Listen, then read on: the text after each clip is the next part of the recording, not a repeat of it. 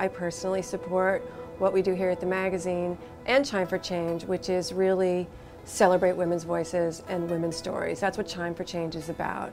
I chime for Frankie. She's my 13-year-old daughter, and all of the girls she goes to school with. They are in public school here in New York City. We believe in public education. We think they're doing a fantastic job here, and we want girls all over the world to have the same kind of access. You know, when you look at the statistics, they're kind of bleak and pretty straightforward in terms of how disadvantaged a human being is simply by being a woman.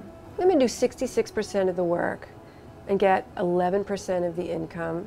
Something's terribly wrong there. That needs to change. Well, I have to say, it's so interesting that Chime comes along right when social media is such a huge force in our culture. If Twitter can bring down a government, for heaven's sakes, then we can certainly use social media to press any of these issues forward, and we should. If you were to ask me how we define success in this realm, it's to have men talking about it too. Men need to care about this. Men need to care about violence against women and against one another. You know, you look at these statistics and they're huge numbers, and you think to yourself, I'm just an individual. I have my own life, my own struggles.